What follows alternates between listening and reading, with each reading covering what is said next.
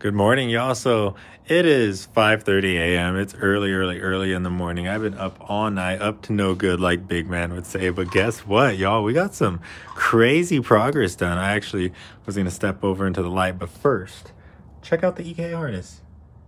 It's done. This is our EK to EF harness, fully complete. We are actually in the future, if you guys didn't know. This clip is about 2 weeks after the final clip in this video.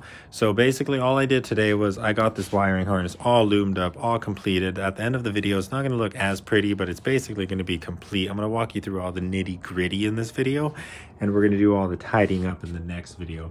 But just that way you guys can see what she looks like, the final product. I do say that I'm going to use these here OEM EG connectors in the video, but I ended up using the OBD2 to OBD1 conversion harness that we got from Derek, just because it turned out that this was a better idea. This was just a lot easier to do. All in all, this is the OBD0 check engine light connector installed on the harness. This is actually going to allow us to trigger our check engine codes when we are OBD1.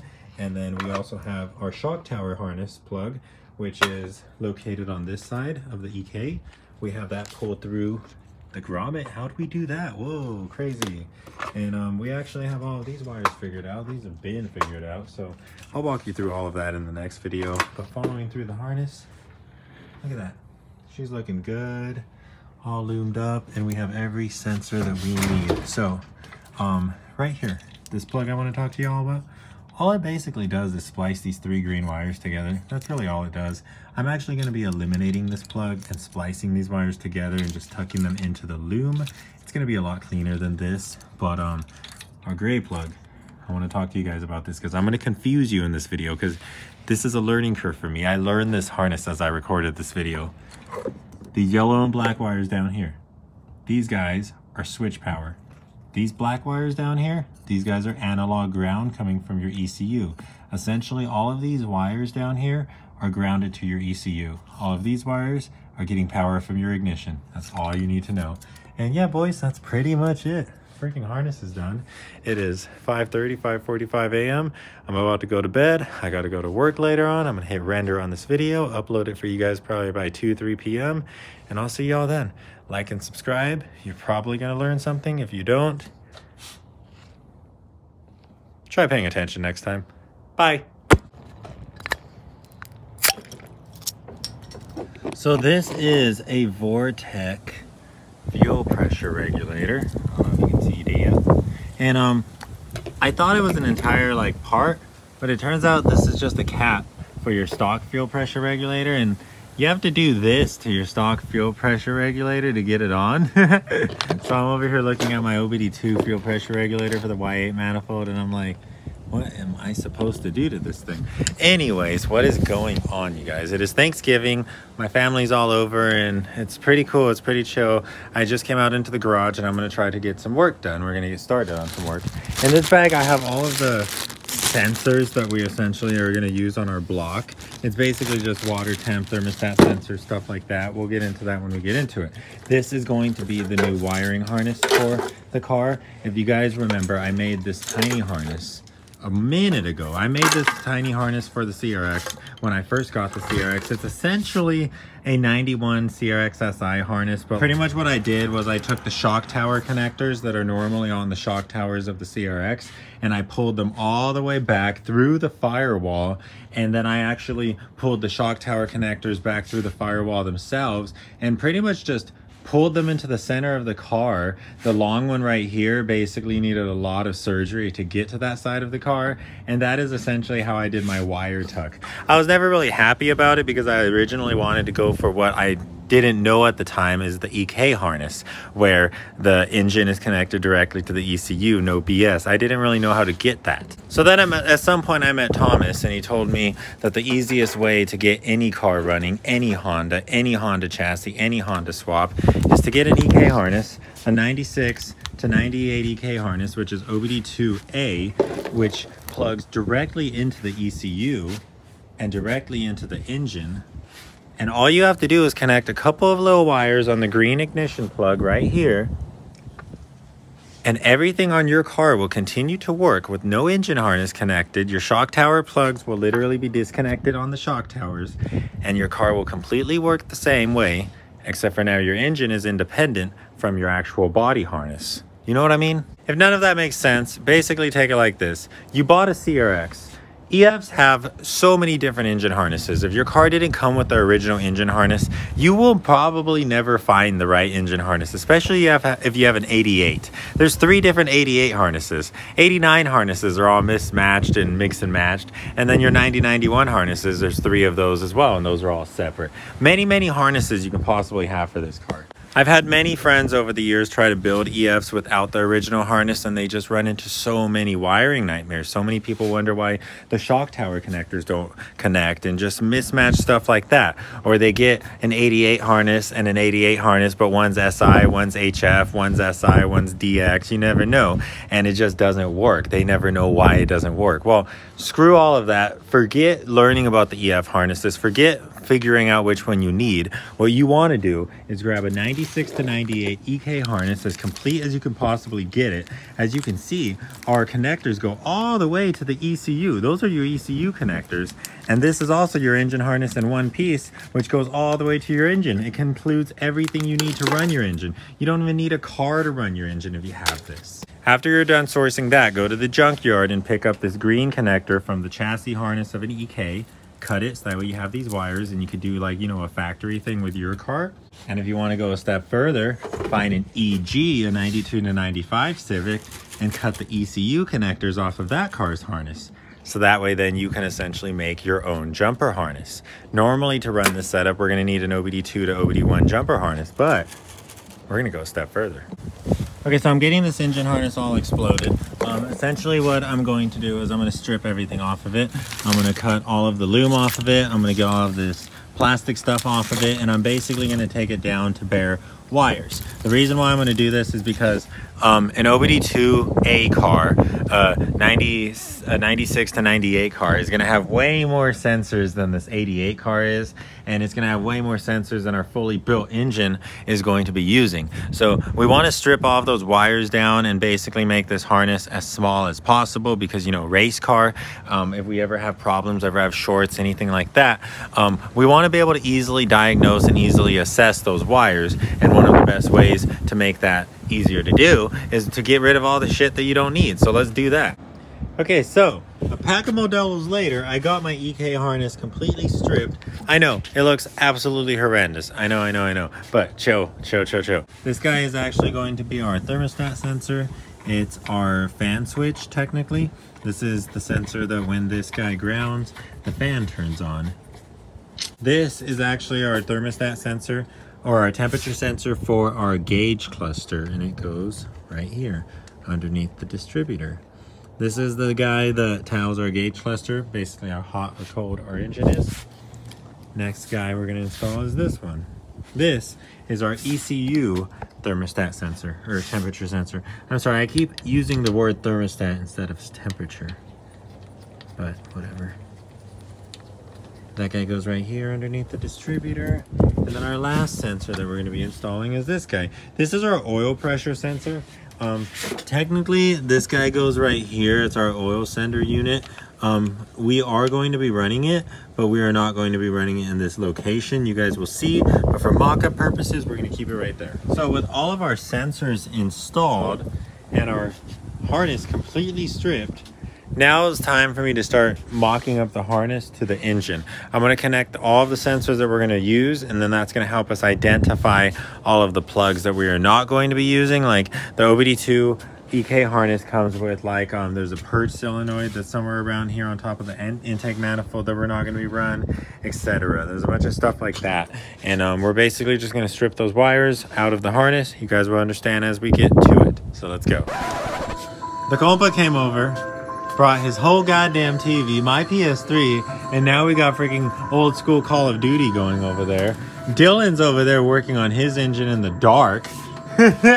It's been cool. It's a cool Thanksgiving. It's definitely a little different from the way we normally do Thanksgiving, but this is probably Thanksgiving from here on out. This is pretty cool. So it's morning. I'm just going through my harness, combing through it. This takes a long time. I'm already like on day 2 of doing this. But I told you I would walk you through every single connector that I deleted. We are currently deleting our speed sensor because this EK harness uses a VSS that is electric. And the EF uses a cable VSS, and if we did use the electric VSS, our gauge cluster would not work. This would be great if we were swapping to an EK cluster or something like that, but I like the EF cluster, so we're going to keep on using our stock cluster, so we will wire this up later. So we need to delete this plug. Basically what I learned is that you have these 2 connectors on the EK harness. This is basically your ground off plug, just like you know, regular OBD1 fuel injector conversion involves using this guy to delete the resistor box. But then you have this blue plug, which is also a grounding plug. It also just connects all the wires. But this guy is actually a power distribution block, as I've learned, because your VSS, your electric speed sensor for an EG, an EK, or a DC Integra uses 3 wires. Blue wire, you have this blue and white wire. This is your signal. This goes to your ECU. This tells your ECU how fast you're going, tells your gauge cluster how fast you're going, blah, blah, blah. You have a black wire, which is just ground. This black wire goes directly to the gray ground off plug.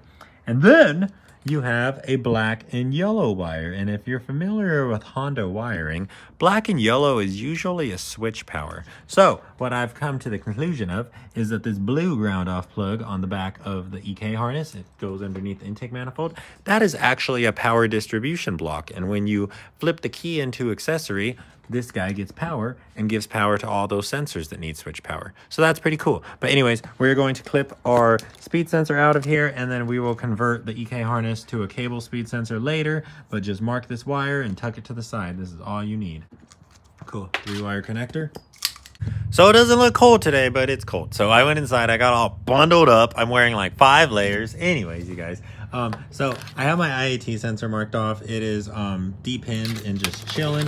The reason why is because this sensor needs to be changed. The OBD0, OBD1 design is way different than this. It's still the same 2-wire design, but it's a sensor that is bolted to the throttle body, and you read the temps from inside of the intake manifold. For some reason in '96, they switched the intake air temp to this little push-in style that pops into the air temp, or in the this little push-in style pops into the actual intake pipe, and it reads your air temps that are coming into the throttle body before they pass the throttle body. I'm not sure why they changed it. I'm not sure if that design is better or more accurate or whatever, but it's a problem because this car is going to be boosted. There's a freaking turbo on the front of it. And if you have boost pressure, you're going to pop a little rubber grommet out of a freaking aluminum intake pipe, right?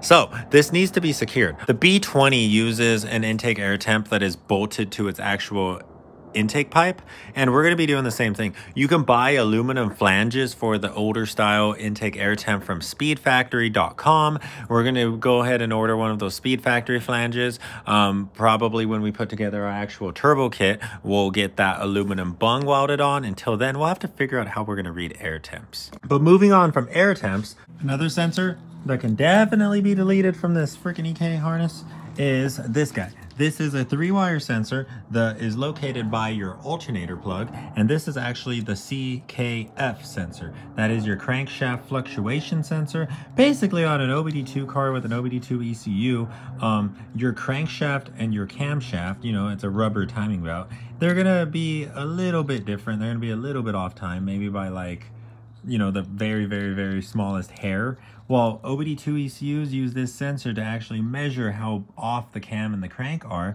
to get perfect ignition timing, essentially. But we run OBD1, so we're not going to do any of that. So let's delete this. For reference sake, it is one of the only 3-wire connectors, and it has a black wire. This is ground. It has a yellow and black wire. This is more than likely ignition switch. And then it has this orange wire, which is probably the actual signal. Okay, check this out, you guys. We're making a lot of sense of this harness. I know it still looks really crazy right there, but we have our map and our TPS sensors right here, and they're all loomed up. We have our wires coming back here all loomed up. Our alternator I shoved into the throttle body. But you know, that's all loomed up and ready to go. We're gonna probably convert that because I'm on deck with like a million OBD0 alternators and I don't have a single OBD2 alternator, so we're probably gonna convert this. And yeah, so what I was realizing is that we have 4 connectors. And as you can see on our jumper harness, there's only 3 connectors. You only need A, C, and D. The B connector, if you didn't know, is all your automatic transmission stuff. Those are all your automatic transmission solenoids and stuff. So that means that this EK harness was an automatic harness, which I did not know. Doesn't matter, but that does explain why the harness is so big. So what I'm going to do is I'm actually just going to snip this entire pigtail off. I'm going to pull all these wires out of the grommet, and then from there we're going to have all the cut automatic wires. I'm just going to find out which of these connectors they go to, start pulling the connectors out of the harness, and from there this should untangle significantly. This should be a lot neater looking afterwards. So after that's done, I'll check back in with you guys. Okay guys, so I cut that middle connector, as you can see, and then I pulled all of the automatic wires out and I just threw them on the ground. But then I thought about something. Wait, automatic EK Civics don't use idle air control valves on the intake manifold. They have them on the throttle body. That's a problem. Because I got my auto air control valve already wired up. So what the hell is that? Anyways, I pulled up the OBD2A ECU pinout. Just off of Google. You could just pull that up. It's really easy. And I started tracing all these wires. I started following this green wire all the way through the harness, and I noticed it went to connector C, the blue connector right here. And then I found out that that was a power steering switch. So we got power steering connected to our freaking idle air control valve. And if you want to know where the actual idle air control connector is, it is actually this green plug, which I incorrectly called our CKF sensor. I incorrectly said this was our CKF sensor, and we started deleting it. We didn't really do much to it. All we did was pull out the ground. But anyways, this is a 3-wire idle air control valve. So we're gonna have to do the 3-wire to 2-wire conversion on this harness. Anyways, where is the CKF sensor? Right here. It's this guy. I didn't recognize it because this is a shielded wire and it's brown. But if you follow that brown shielded wire all the way to where the hell it goes, let me see where the hell it goes. It goes somewhere around here. There's the goddamn brown wire. The goddamn brown wire goes right here. And it is red and blue. So if you have a red and blue wire inside of this shielded wire, that is your CKF sensor. We're now going to delete this connector as well because we do not need this connector. And then we will start figuring out that. So actual CKF sensor delete. It's right here. So we're going to have a thick blue and red wire, or red and blue wire. It's going to be shielded. Mine's brown. That goes to the blue connector, connector C, and then we're going to have a white and red wire. This is actually the ground. That goes to the blue connector as well. And then after that, we're going to have this brown and black wire. This one goes to this little brown plastic doohickey right here. I am not too sure what this stuff is. I'm not too sure what goes on here, but this harness has it, as well as my OG EF harness, as well as just other harnesses that I've torn apart. They always have these little guys right here. So I don't know what this is, but that's where your 3 wires go to. CKF sensor is now deleted. That sensor, all of the wires go to the blue connector. So if you got, because I was noticing that this white and red wire right here, which is one of your CKF ones, this white and red wire is also present on the blue connector in the form of this white and red wire, which is your alternator. So make sure you get the white and red wire on this side of the connector, not this one. This is alternator. This is CKF. Okay guys, so we actually have a lot of progress done on this harness. As you can see, oh my god, she's looking so much better. Things are actually starting to like make sense. I know exactly what I need to do now. I have a to-do list. These oxygen sensors, the O2 sensors, gonna completely delete them from the harness. We're not bringing them at all. We have a 3-wire idle air control valve. This needs to be converted to a 2-wire. I actually have a 2-wire connector right here, but I don't think I'm gonna use it because it's green and black. And fan switch is green and black. On my OBD0 harness for this car that I made, my idle air control valve was this one.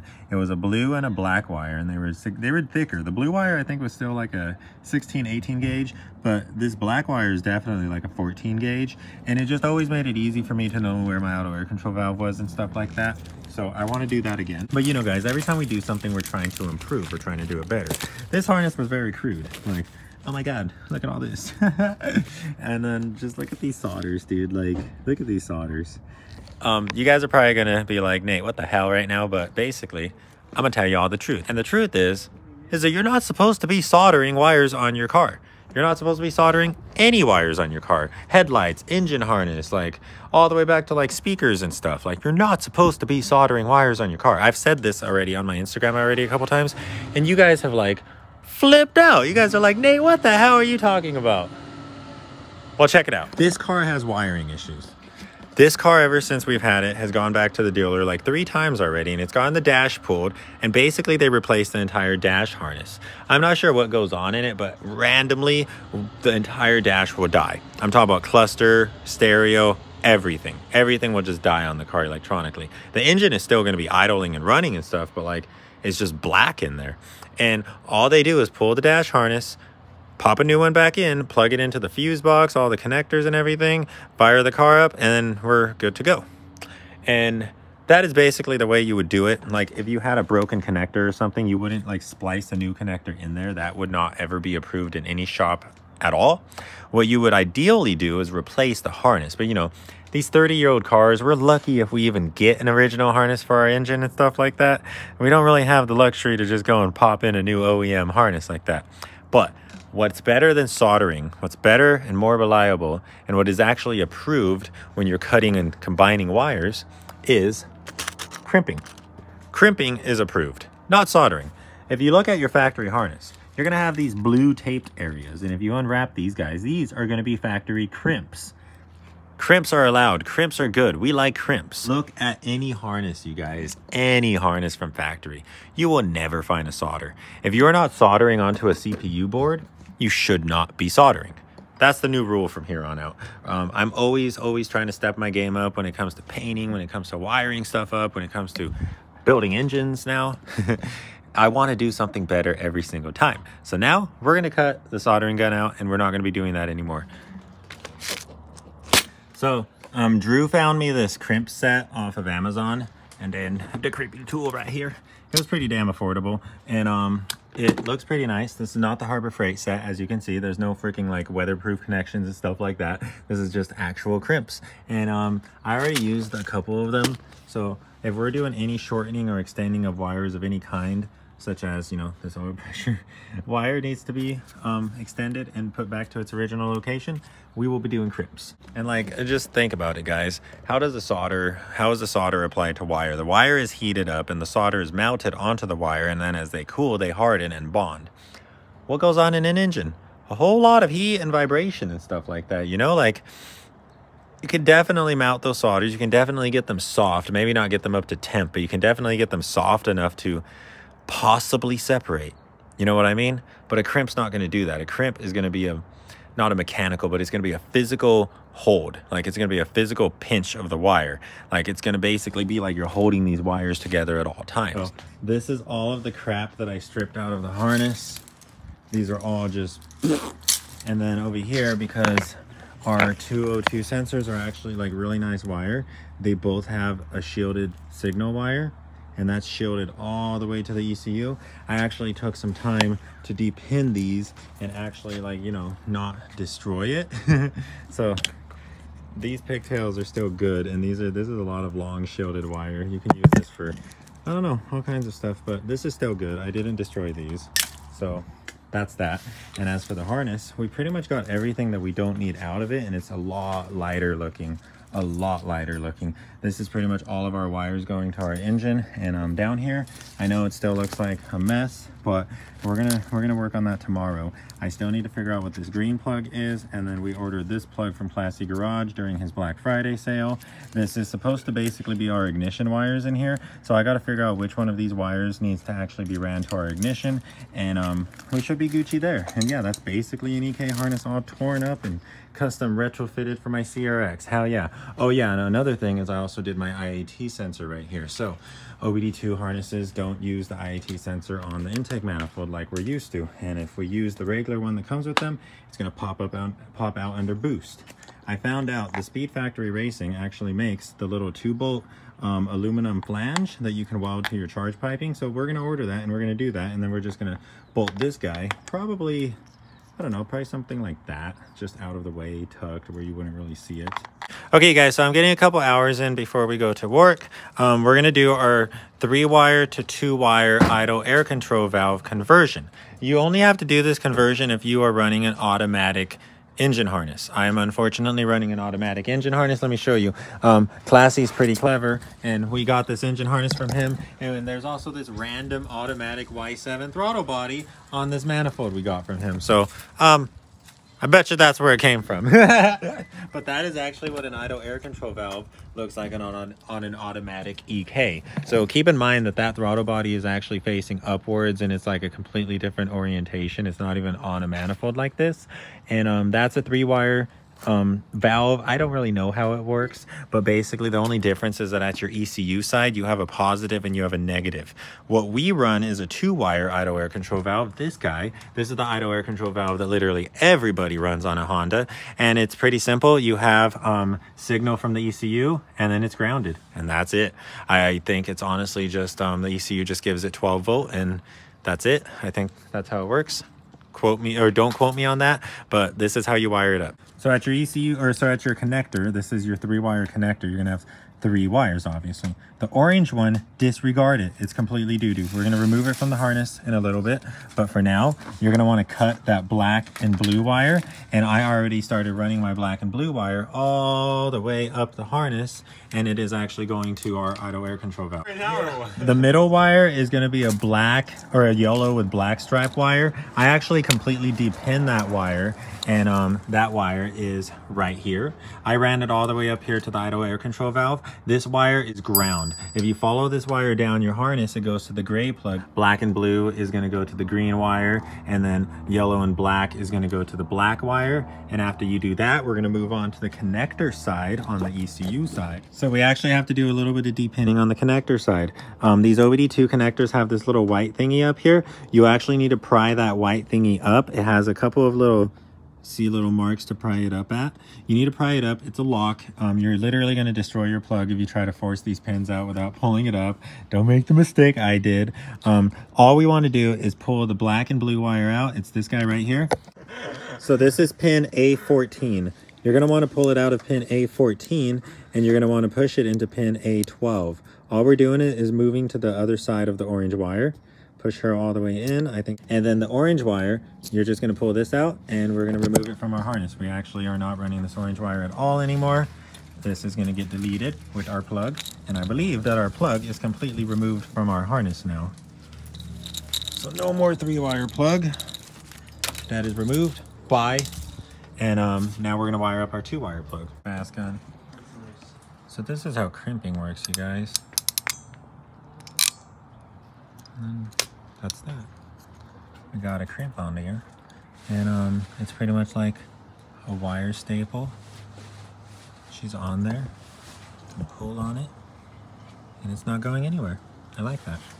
I use these really tiny ones right here, and I basically just get it started with my hands. They're brass, they're not very hard. I bend them like that and kind of just pinch them over the little bit of exposed wire that we're splicing together, and then I let the tool do the rest of the work. Okay, sorry for the crappy camera angles, but like you basically just want to put that round part on top of one of the teeth, just like that. And then the tool does all the work, like it's self-locking and everything, so you don't even have to like be super strong to crimp these guys. And yeah, they're strong, very strong. And then I have heat shrinks at the end of the wires. Oh my God, I dropped the camera. I have heat shrinks at the end of the wires right here. And I basically, you know, do it just like we were soldering. We do want to insulate these wires and protect them from the elements and from touching each other. And as you can see, the heat shrinks slide right on perfectly. Oh yeah. And also big shout out to Julian for bringing me these heat shrinks today. I ran out and we wouldn't have been able to do any progress today if Julian didn't bring us these heat shrinks. Really quick. But yeah, guys, that is your 3-wire to 2-wire IACV conversion. That is done. So with that, all I'm going to do now is finalize some of our previous crimps that we did yesterday. I didn't have heat shrinks for every wire, so I'm going to go back and actually heat shrink those, recrimp them, and we will be good to go. I'm going to tidy up down here some more. I want to basically, you know, the extremely long wires, I want to do something about these. These are our fuel injectors. We got this random ground that's extremely long, but for the most part, guys, all we have to do is figure out the green plug and then that other plug that's supposed to be some ignition powers. I don't know what those are, but you will soon know. Like I was just showing Issa, this is how strong the crimps are. Like, dude, that's good. This ain't going nowhere, dude.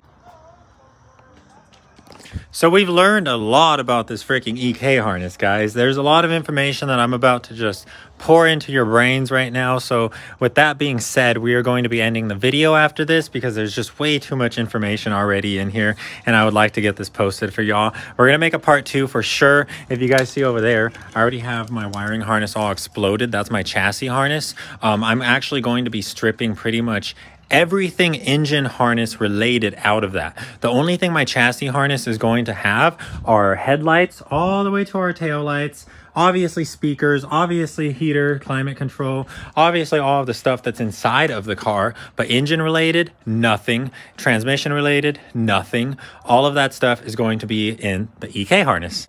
So let's get started. For the shock tower plug, this is the plug on the EK that is located right here.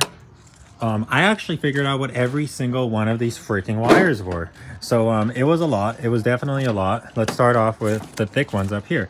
We have a thick black and red stripe and a thick black and yellow stripe.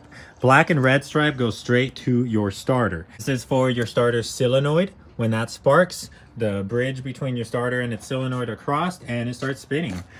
Second one is actually going to be distributor power. This black and yellow one, this is the thick one that goes straight to your dizzy. This gives your igniter power. That's your coil's power. Black and yellow wire. That's coming from your ignition switch. That is a 12-volt switch. That is actually going to be going to the top of this circuit right here and actually providing that circuit power. Next few lights, or the next few wires, are just warning lights. The one in the middle, this white wire, so grayish white wire, this is actually your battery warning light. Your oil warning light is this yellow and red wire that comes straight from this guy actually. This yellow and green wire is actually your cluster temp. That comes straight from this guy right here. Blue wire, RPMs, that's tachometer. That is coming straight from your distributor. The brown and black wire, that is logic ground. And then your regular black wire is your ECU analog ground. And then last is this black and white stripe wire. This is another 12-volt switch, and I kind of was confused because I was like, why are there two 12-volt switches? Well, this 12-volt switch actually goes directly to your alternator, and this is actually what tells your alternator to turn on and start charging. So the 12-volt switch goes directly to this blue plug, and it's supposed to distribute power among all of your automatic transmission solenoids. But since we deleted all of those, it looks kind of silly that we even have these wires going into this blue plug. So I think what I'm going to do is I'm just going to cut them, splice them together, have, you know, a solid wire going straight to the ignition switch. So you probably heard me say analog ground and the other ground. I forgot what the other ground, logic ground. So that's something else that I learned about while we were doing this wiring thing. If you follow me on Instagram, then you saw all of that content. But basically, you guys probably noticed that a Honda has two ground wires. We have a solid black ground wire, and then we have a bunch of brown and black stripe ground wires, and they're both ground wires. Why are there two ground? Brown and black wires, they're coming from this ground right here on your thermostat housing. This is called logic ground. This is called logic ground. This is essentially the ground that we are using. If you're grounding out anything like your headlights, anything, you ground to the actual logic ground. That's your true ground. There's another ground similar to that called chassis ground, but for the simplicity of this video, we're going to call everything that is ground logic ground. And then there's the black wires. These wires are grounding in your ECU, and these are actually called analog ground. Analog ground refers to the ground that comes from the power source, and that ground is actually the negative battery terminal on your battery that we're grounding to the battery. And if you basically you don't understand how a Honda works, Every sensor gets a 12-volt power when you turn the key into on. Every sensor gets powered up, but none of the sensors get grounded until the ECU distributes that battery ground. The ECU is what distributes analog ground, and that's actually what like makes your sensors activate and stuff. Your ECU is not distributing power, it's distributing ground, but only one type of ground. It distributes analog ground. Logic ground is true ground that is always ground. Analog ground is ground that the ECU uses to control the engine. Does that make sense? So with that being said, we can understand now how these wires work. So you have your two brown and black stripe wires here. This is mainly most of your analog or most of your logic ground. These brown and black wires are coming straight through the harness to this brown connector right here. And then if you look at the bottom of the splicing plug, sorry, the camera sucks right now, it's dark, but we splice all of those wires together and essentially we split that logic ground among a bunch of different wires, and we can distribute that ground to a bunch of different places. So ultimately, if you are grounding anything in your harness and you know, it's not something that's been pre-grounded, such as a sensor, you want to use logic ground. You either want to tap into one of those brown and black stripe wires, or you just want to freaking make your own ground and bolt it to the chassis or something. But you don't ever want to tap into those black wires in the harness and rob the ground from the ECU, because you're just going to confuse it and make it angry. What the fuck? Freaking minivan full sending it. The only other plug I haven't truly diagnosed is this big green plug right here. I haven't truly like figured out what any of these wires are, even though I have a rough idea of what most are. I'm gonna ignore this for now. We're gonna move on from this. We'll explore this in the next video.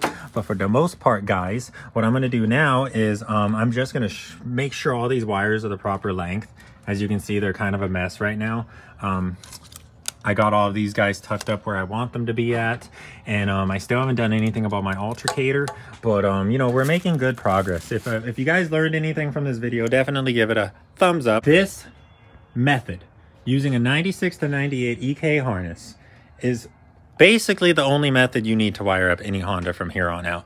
We own 88 to 91 EFs. I've been getting into the 84 to 87 cars. 84 to 87 cars didn't even come with a wiring harness. My Yonke is wired up using an EF8 harness from a CRX SIR in Japan, and that is ultimately an EK harness, but OBD0 version. That's actually what led me to find out about the EK harnesses. I talked to my homie Thomas about it, and he's the one that pretty much walked me through everything that needed to be done. But if you guys ever come up on another CRX or another EF and it doesn't have its engine harness, instead of going on those Facebook groups and being like, guys, what random harness? I need an OBD1 B series harness. Instead of saying some stupid crap like that and making yourselves look dumb, go out and get a 96 to 98 EK harness. Directly plugs into any B series, D series engine, as you see, and directly plugs into a freaking ECU with a simple jumper harness. And then from there, you pretty much have 98% of what you need to start your car. There's only a few wires that need to be connected to the chassis harness, and that is what we're going to talk about in the next video.